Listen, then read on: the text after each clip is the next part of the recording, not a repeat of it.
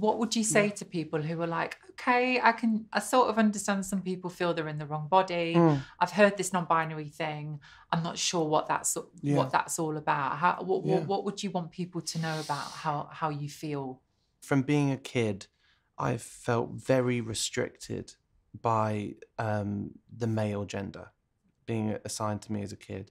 It's caused horrible things to me. It's caused. Tell me about it. It's been awful, and it's been pretty traumatizing and awful. And I've never, when I was born, I never saw myself as a man. I just felt like I was me, and I was floating somewhere in between.